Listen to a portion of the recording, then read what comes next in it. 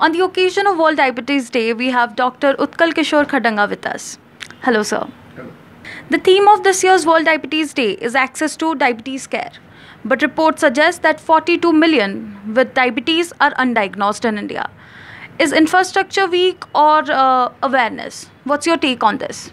So this year's theme underscores the importance of collaboration, education and access to health care.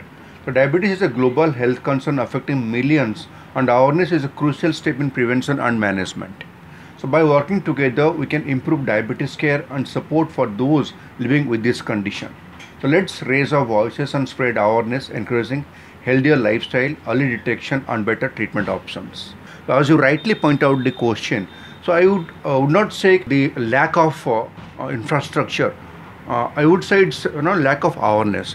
So the government is doing very well at the level, ground level, the root level as well, and they have opened the public health centers, CHC, and the healthcare is being provided at every village also. But awareness is the key. If people do not know they have diabetes, so they might have diabetes, they don't check, and so it goes undetected. So as you rightly said, according to a ICMR study also, 136 million people are pre-diabetic in India. So can pre-diabetic be reversed? Yeah, so now this is the window period. What is pre-diabetes? When we say check the blood glucose and the blood glucose remains between 100 to 125, or in the fasting state, or the postprandial state, the blood glucose from 140 to 199, we say it's pre-diabetes. So during this period, this is the window period where the person knows he has got this level of blood glucose, and with diet and exercise alone, they can become normal. So they can prevent it. So only unless and until they don't check it, they won't know it. They will not know they're in the pre-diabetic stage. So awareness is to we have the persons who have got a family history or obese or have got smoking, or they have got other diseases like cardiac diseases. They have to check the blood glucose and they have to know where they stand, whether in a normal range or in the pre-diabetic stage or the already diabetic.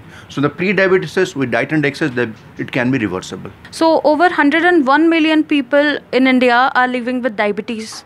That's such a huge number. Hereditary or lifestyle?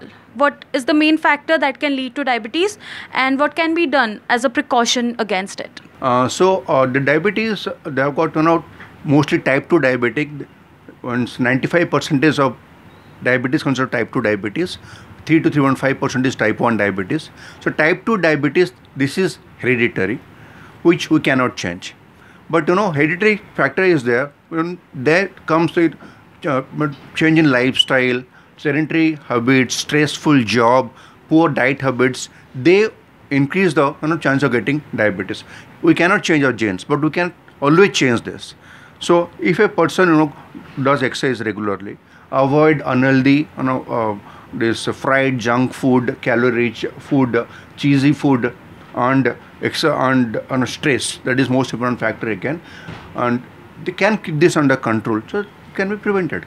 Are there any early signs that indicate a person is affected with diabetes? The early signs are like triad is, the classic triad is weight loss, unexplained weight loss, and polyuria, that means, going to urinate more frequently, and polydipsia means increased thirst. These are the three classical symptoms. Apart from that, it can mean non-healing of any wound or irritability or fatigability. So these are the few signs and symptoms. And when a person feels they have this, they should without delay go and check the blood glucose in the nearest possible hospital. What are the human organs that get affected or are vulnerable if a person has diabetes? A diabetic, the increased blood glucose, that affects all the parts of the body, starting from the eyes to nerves to kidneys to heart to liver, even to brain, everything. So the maximum number of blindness is due to diabetic retinopathy. The maximum number of lower limb amputation is due to diabetic neuropathy, and the maximum the diabetics basically die of either heart problem or kidney problem. So the maximum number of kidney disease or renal transplantation, that happens in diabetics. So unless until sugar is under control, with a poor blood glucose control. So the sugar affect these organs and they land up into the chronic and acute complications. So it's not that a diabetic should only go and check the fasting and PP blood glucose or HbA1c. They have to follow 4 principles: A, B, C, D. A is for A1c. B is for blood pressure. They have to keep the blood pressure under control. C is for the cholesterol. They have to keep it under control. And D is most important, discipline. That's a nice mantra, sir. A, B, C, D. So recently we have seen a surge in deaths due to cardiac arrest among youths. So has this anything to do with diabetic condition, as few of the deceased have were suffering from type 2 diabetes? Yeah, this recently, many of the superstars and at the young age, they were prior to this, they had this. They succumb to this because of diabetes. So I will not point out that it happened because of mostly exercise while they are exercising and fatal things happened, and stressful life, substance abuse. So these are the factors. Yeah, as you rightly pointed out, the diabetics have got a 50% higher chance of getting a heart problem than as compared to normal population. So before embarking into any exercise activity, they have to consult their doctor, or they can go for a heart checkup. If everything is fine, so they can go into exercise program. And if, as I said, this obesity, it is not under control, so definitely they can have, as I said, 50% of getting a heart attack. So they have this heart attack and they may die. Is there a complete cure for diabetes? As of now, there is no cure for diabetes. Diabetes has only and only have to keep it under control. So this is not a disease, this is a disorder, which we have to keep it in order by ourselves with consultation with the doctor.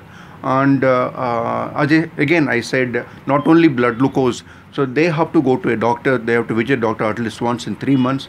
They have to check HbA1c, they have to keep under control of blood pressure, cholesterol. At least once in 6 months, they have to check the kidneys and the liver function test. Once in a year, they have to check for eyes and whether there is retinopathy has affected or not, and ECG and this food test, like to know the diabetic neuropathy has affected or not. As we say, precaution is better than cure. Any advice you want to give to today's youth? Exercise regularly. That is the main mantra. At least 45 minutes a day, 5 days a week. Avoid all sort of fried items, sugar-based, salty food, and go for the age-old our home-cooked food. That is always best. And stress. So nowadays the lifestyle has become very stressful and target-oriented job. So only with exercise, I would say that leave a job or sit at home. So do a job, but exercise is most important. With exercise, you can bring down the stress level. You can reduce the blood glucose levels. You can reduce the blood pressure, the cholesterol levels. So that is the only factor which can actually help you to lead a better life. Thank you for your time, sir. Thank you.